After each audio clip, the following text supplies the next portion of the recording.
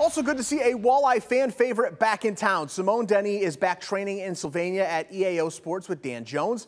Then he played for the Walleye for 2 seasons in the 16-17 and 17-18 seasons. After that, he went over to play in Japan for 3 years. Now he is back, and he's going to be rejoining a team that went to the Kelly Cup Finals a year ago. The fans fell in love with him while he was here, and he fell in love with the city.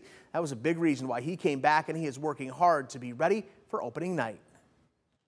It was just excitement, right? Like it was, it's been a few years away that it's, we were playing in Japan. It was great, but it's different. You play under smaller crowds. It's a different atmosphere. So just thinking about coming out in that opening night and, coming through the flames and seeing that crowd again, hearing the noise, it's just so exciting. And, seeing the rally that they had this year going to the Kelly Cup, and obviously they just fell a little bit short, and, the goal doesn't change. That's the goal. And that's what I want to do to bring back to this fan base.